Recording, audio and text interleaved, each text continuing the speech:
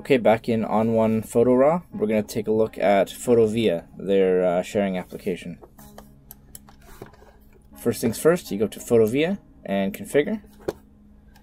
You can choose either Dropbox or Google Drive. My Google Drive is chock full of files, so I'm going to use Dropbox, which I don't normally use all that much.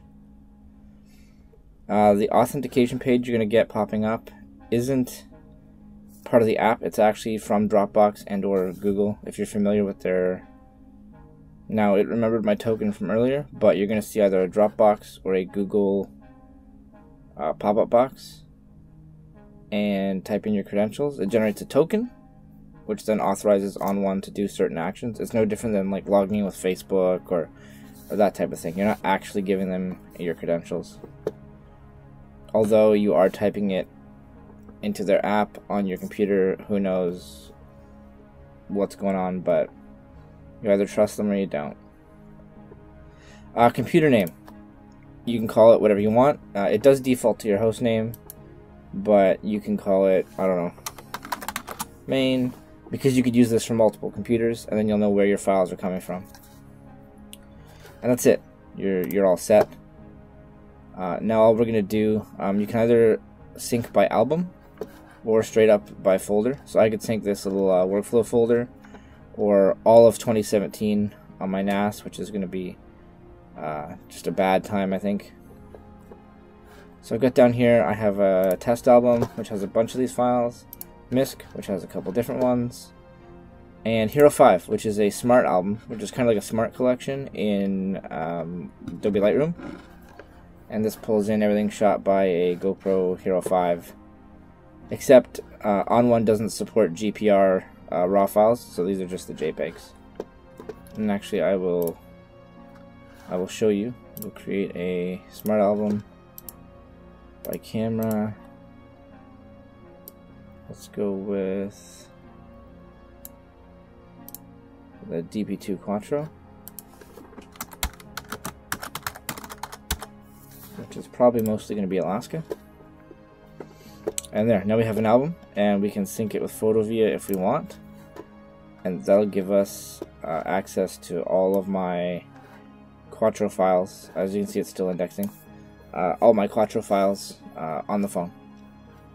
And just to be clear, is iPhone only right now. I don't know what their plans are for an Android version, but because we're still indexing all these TIFFs, which are a couple hundred megs, we'll jump back to a folder that's done, and let's go with, these are already JPEGs, so I'm going to skip it. I'm going to go to MISC, TIFF, it's a JPEG, RAW, so I can go right click, publish to PhotoVia, and as you can see, these are both on their way up.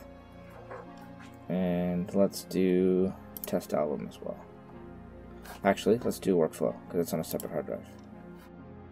So all I'm doing, the little phone icon has an X, you click it, turns to a check mark, or you can right click, publish in PhotoVia. And from here you can see your published items, and either jump to it in the browse module, or unpublish it. Now it's going to take a little bit of time to sync, so while we're waiting patiently for that to occur, I'm going to pull up the app on my phone, iOS. Let's see if this scales decently. Not bad. So right now it's defaulting to sign in with Dropbox. You can click this yellow text to change to Google, but again, we're using Dropbox. Click the logo.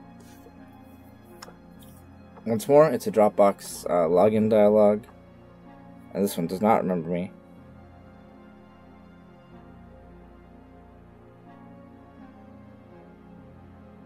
So I log in.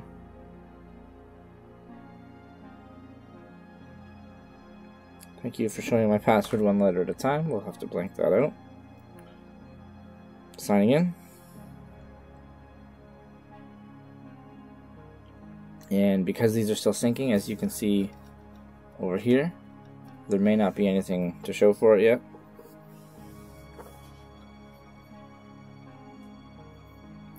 I had this set up before. It just acts as I reset, which is fine. which we'll go over as well. And we do have one file uploaded. Beautiful. One of the GoPro JPEGs, and if you slide up from the bottom, you can see your EXIF data. And from down here, we can do pick reject, change ratings, save it to your camera roll, or send it airdrop. And you can also share directly to Instagram. I don't have Instagram set up on this device, but you would just click the little Instagram logo, and you can just tap to change the color of the border that's going to do to fit the square.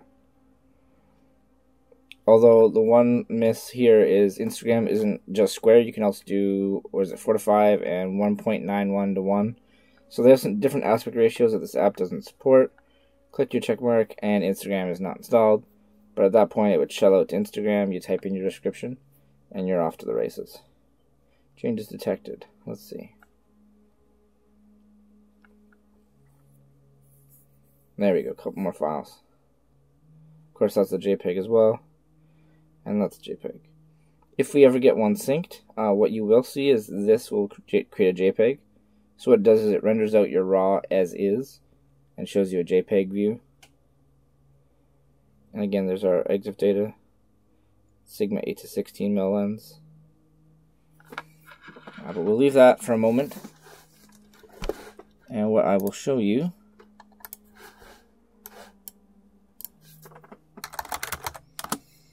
I'm going to go to Dropbox.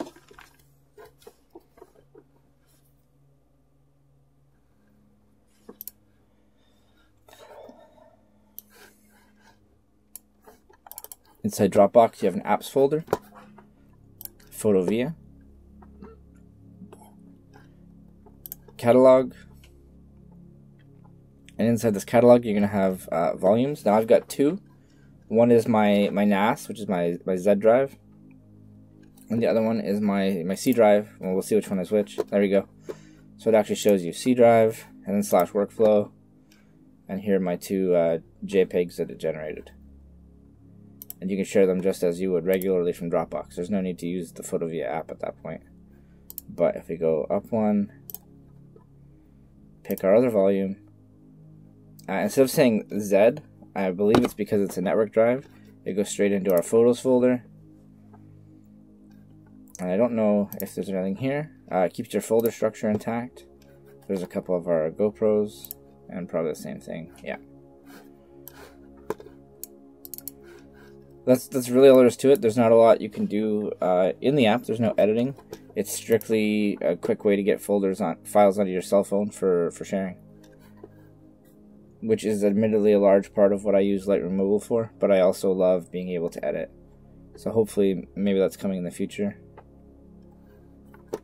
You can pull these JPEGs off and edit them in maybe Snapseed, but none of your changes are going to show through into the desktop client. Share, rate, and your ratings will eventually sync back. Here you can see some of them. So you can kind of do pick reject from mobile, but there's no editing functionality at this point. That's all there is to it. Get sharing, and thanks for watching.